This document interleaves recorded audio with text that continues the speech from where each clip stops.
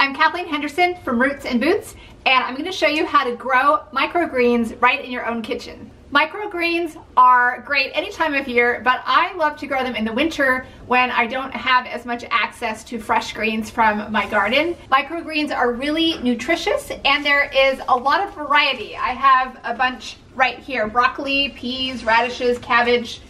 So many microgreen options to choose from. The concept is really simple and pretty self-explanatory. It involves soaking the seeds for about a day. You'll need some kind of tray or like microgreen setup. I'll show you the one that I use. You're gonna rinse the seeds every day until they're ready to be eaten. So this is my setup. It's actually the only one that I've ever used. It's this system of stacking trays. It has 3 trays with drain holes around the edges, and you just pour in your seeds. So the first step is to add your seeds to a tray.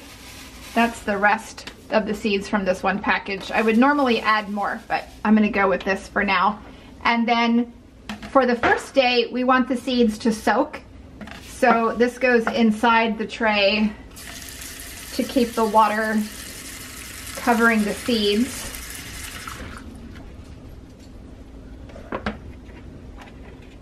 So you just want to make sure that the seeds are covered by the water. Next, I'm going to do broccoli greens.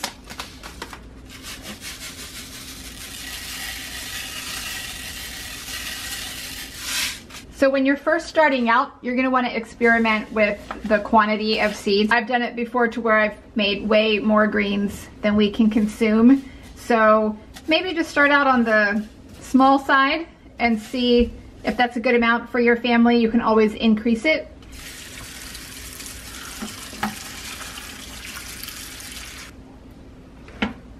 All right, so again, you just want to make sure the seeds are covered. And then I have one more tray that I'm going to do. For my third tray, I'm going to do beet microgreens. These seeds are a lot bigger.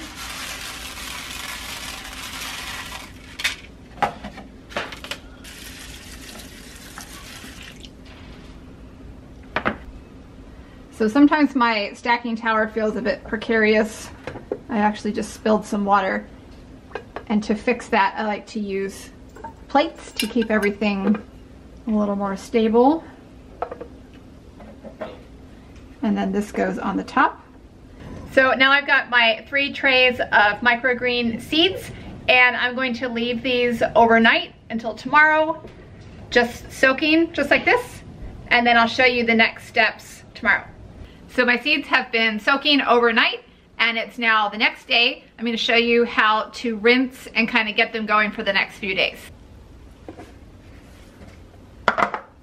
So here are my soaking seeds, and now I'm going to drain the water out and just rinse them a little bit. And again, drain all the water out. They're just going to sit wet but no longer soaking in this tray. And I'm going to repeat that process for all 3 of these seed trays. Just dump out all the water and then give it a little rinse.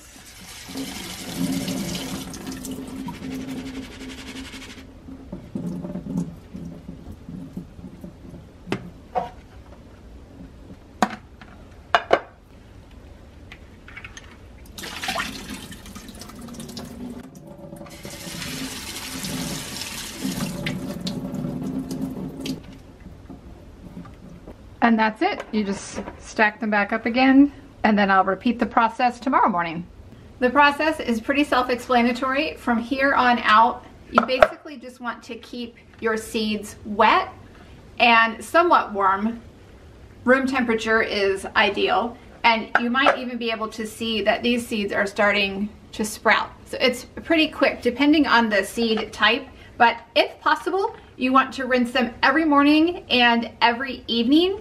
So I rinsed these yesterday morning, but I forgot to rinse them last night. And these, I think these are beet green seeds. They are drying out. The goal is to keep the seeds consistently wet without like sitting in puddles of water. So that's why you have the drainage holes. And this is just one setup for microgreens. Some people do it in mason jars with a special kind of lid for draining. You can look for whatever floats your boat. I'll also put a link to this particular setup in the description below for you. So you want to use cool water when you rinse your seeds. And you are literally just rinsing them and then letting the water drain. I like to give it a few shakes until I don't see many drops of water escaping anymore. Because again, you want them to be wet, but you don't want them to be sitting in standing water.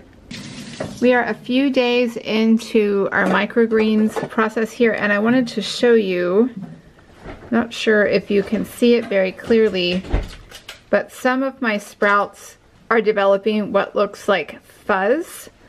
And if you didn't know any better, you might think that it was mold, but it's not mold. It's actually tiny little hairs on the roots. So I just wanted to let you know, in case you see that on your microgreens and are afraid that it's mold, it's probably not. It's hard to get the camera to focus on those little hairs, but I hope you can see what I mean. These are the broccoli greens, and we are now more than 7 days out, I think about 9 days. These are the ones that are ready to eat, and the rest are not quite ready. Thank you for bearing with all the outfit changes in this video, but I did want to let you know about how long you can expect your microgreens to take before they're ready to eat. So a couple of variable factors. One is the temperature. In the winter, it takes longer. So when the temperature is cold, it takes longer for the little sprouts to grow and get to that ready to eat stage. In the summer, it's quicker. And also, generally, the larger the seed, like bean seeds, the quicker the cycle, the faster they're ready to eat. The smaller the seeds, the longer it takes before they are ready to eat. So anywhere from, in the summer, for a larger seed, like 3 days even, but it can take up to 10, 12, or 14 days, again, depending on the temperature and depending on the size of the seed. I love adding microgreens to a green salad. I've already got some broccoli greens on the salad, you can see, and I'm adding some red cabbage greens on top. I also wanted to show you lentil sprouts. These are one of my absolute favorites. The steps are the same. You pre-soak the seeds for 6 to 8 hours or overnight, and then go through the process of rinsing daily.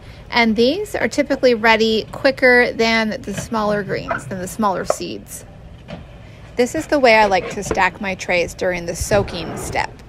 After draining the water from the trays, you can flip over the base trays and nest the smaller trays in the top of those base trays. And then you can stack them up. And here is what the full stack looks like. I love adding bean sprouts to a salad. I love the consistency, the texture that they add. It's extra protein, added nutrition, and it really just helps to jazz up a green salad. Once your microgreens have reached that ready-to-eat stage, you can go ahead and transfer them to a storage container and store in the refrigerator. We like to place some kind of cloth to absorb moisture on the bottom of the container and then just place it in the refrigerator and use as needed. Shelf life in the fridge is probably only a few days, maybe a week if you're lucky, so do try to eat them up in a timely fashion. I hope this video was helpful for you. Please like if it was, and subscribe to my Roots and Boots YouTube channel for more homesteading, homeschooling, home-based content here on YouTube.